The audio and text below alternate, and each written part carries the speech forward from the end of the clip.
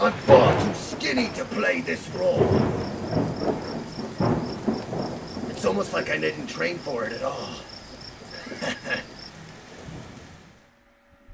So, I just got broke free from the chase. Anyways, no.